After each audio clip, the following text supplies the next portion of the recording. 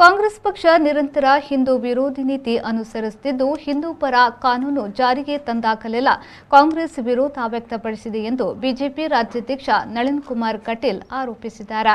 ಪುತ್ತೂರಿನಲ್ಲಿ ಸುದ್ದಿಗಾರರ ಜೊತೆ ಮಾತನಾಡಿದ ಅವರು, ರಾಜ್ಯದಲ್ಲಿ ಮತಾಂತರ ಕಾಯ್ದೆ ಜಾರಿಗೆ ತಂದಾಗಲೂ ಕಾಂಗ್ರೆಸ್ ವಿರೋಧಿಸಿತ್ತು. ಇದೀಗ ದೇವಸ್ಥಾನಗಳಿಗೆ ಸಾಯುತ್ತಿದ್ದೆ ನೀಡುವ ವಿಚಾರದಲ್ಲೂ ವಿರೋಧಿಸುತ್ತಿದೆ.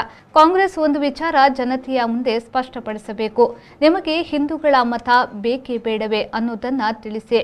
ಸಿದ್ದರಾಮಯ್ಯ ಮುಖ್ಯಮಂತ್ರಿಯಾಗಿದ್ದ ಸಮಯದಲ್ಲಿ ಟಿಪ್ಪು ಜಯಂತಿಯನ್ನ ಯಾರ ಸಂತೃಪ್ತಿಗಾಗಿ ತಂದಿರಿ? ಶಾದಿ ಭಾಗ್ಯ ಯಾರನ್ನ ಓಲೈಸಲು ತಂದಿದ್ದೀರಿ ಅನ್ನೋದನ್ನ ಸ್ಪಷ್ಟಪಡಿಸಬೇಕು ಎಂದು ಹೇಳಿದರು. ಮತ ಬ್ಯಾಂಕಿಗೋಸ್ಕರ ಇವತ್ತು ಹಿಂದೂ ವಿರೋಧಿ ನೀತಿಯನ್ನು ಅಳವಡಿಸ್ತಾ ಇದೆ ಅಂತ ಅನಿಸ್ತದೆ.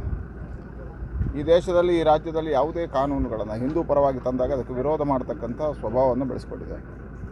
ವಿಶೇಷವಾಗಿ ಸಮಾಜದಲ್ಲಿ ಒಡಕುಗಳು ಬರ್ತದೆ, ಧರ್ಮ ಮತಗಳ ಅಂತರ ಬೆಳೀತದೆ. ಮತಾಂತರ ಕಾಯ್ದೆ ಬರಬೇಕು ಅಂತ ಹೇಳಿದಾಗ ಅದಕ್ಕೆ ವಿರೋಧ.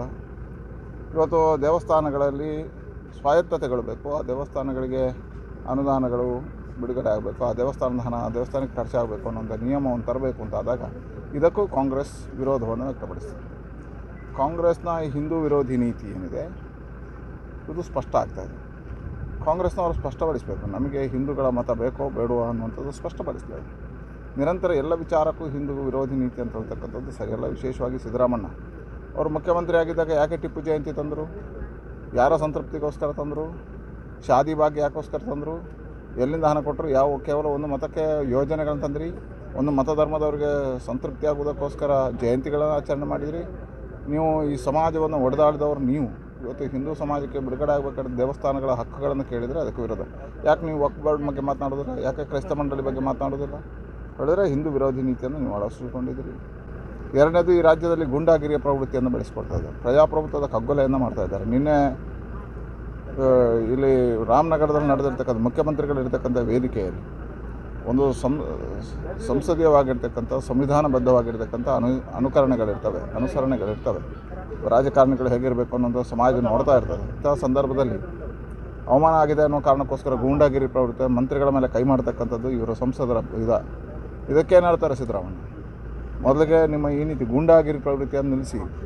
ಪ್ರಜಾಪ್ರಭುತ್ವದ ಮೇಲೆ ನಂಬಿಕೆ ಇಲ್ಲ ನಿಮಗೆ, ಸಂವಿಧಾನದ ಮೇಲೆ ನಂಬಿಕೆ ಇಲ್ಲ. ನೀವು ನಿರಂತರವಾಗಿರ್ತಕ್ಕಂಥ ಗೂಂಡಾಗಿರಿ ಪ್ರವೃತ್ತಿ. BJP ಇದಕ್ಕೆಲ್ಲ ಬಗ್ಗುವುದಿಲ್ಲ. ಮತ್ತು ರಾಮನಗರ ಎಲ್ಲ ಬೇರೆ ಬಿಹಾರ್ನಲ್ಲಿಲ್ಲ, ಕರ್ನಾಟಕದಲ್ಲಿದೆ, ತಿಳ್ಕೊಳ್ಳಿ.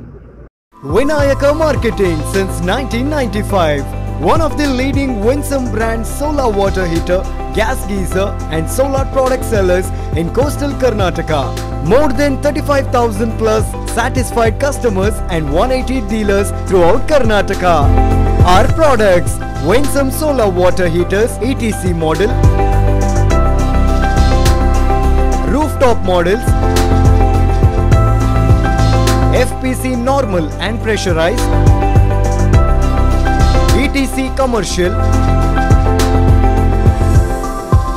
FPC commercial, solar with heat pump, solar rooftop, gas geyser, electric water heaters and inverters and batteries. Visit our showroom and get your hot water solutions today. Vinayaka Marketing, an ISO 9001:2015 certified company. City Point Building, Navabharat Circle near Ocean Pearl Hotel, Kodiyalbail, Mangaluru.